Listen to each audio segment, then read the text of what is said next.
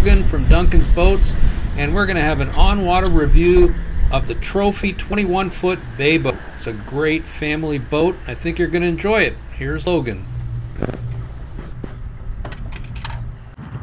Hey folks, Logan here with Duncan's Boats, and today we're going to take a look at the Trophy 21 bay boat. So right off the bat, we're going to start off back here. We like to bring ours in with the optional swim platforms, give you a little bit of protection around the edge engine. Also, we got a swim ladder there on the starboard side. Coming up on the deck, you notice you have quite a bit of walking space for your fishing, especially in shallow water and stuff. Right here, we got the middle jump seat option. Does have two rod holders back here, but that is removable.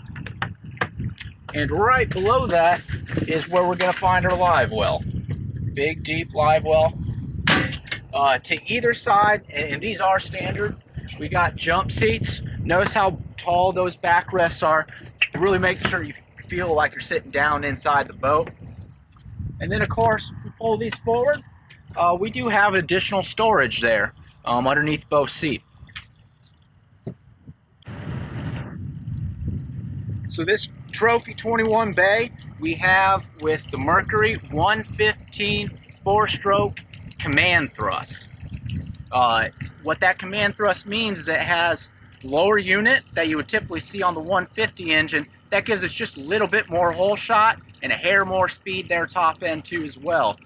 With this engine, this boat right around a 36, 38 mile an hour boat on top end. If you wanted a bit more speed, you could option up to the 150 Mercury 2 as well. That is the other option there. Here at the helm in the driver's seat, flip-flop cooler seat. You can see that right there. And our helm, nice big windscreen. We like to bring them in with the Mercury Vessel View 7-inch SimRad screen that integrates all of our engine data right into here. Also has GPS, fish finding capabilities, and digital depth. Every boat needs their stereo. This one is Bluetooth enabled. Of course, plenty of storage down here underneath the helm as well. And as far as rod storage, we got rod storage down here on either side. We've got rod storage here on the side of the console, and additional rod storage up here underneath the front deck. Coming forward,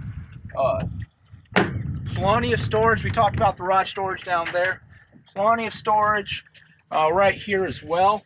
And then lastly, we have our anchor storage. This one, we have the optional bow fishing seat here. Everyone will come pre-wired with the trolling motor plug, and we have the optional trolling motor bracket already there for you. One of the coolest things about this bay boat is you noticed as I walk back and forth, very little movement. That's done with their patent pending Bayliner Trophy M hull. So we got a nice big deep V in the center and two outside sponsons. Really makes it nice when you're out here fishing, especially when you have multiple people on the boat. Not really much rocking and rolling. It also gives us a shallower draft. Thanks for joining us, guys. Again, Logan with Duncan's Boats. Come by and see us here on Leeds Avenue. If you have any questions, reach out to us at duncansboats.com. Thanks.